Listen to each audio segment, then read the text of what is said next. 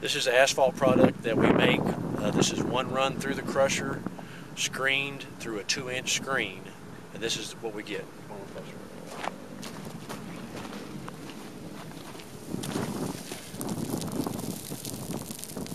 See, it's got a lot of gravel. It's got very few big chunks in it. Very little. So it's got a lot of fines. I guess it's probably 90% less than ½ inch. If you follow me over here.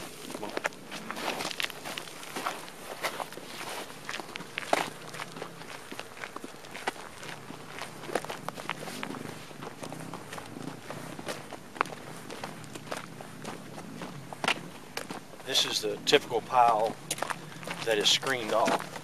You can see there's still a little bit of fines left in there, but you get about, on one screen you get about 20% of the large asphalt and 80% of the smaller stuff that goes through the screen.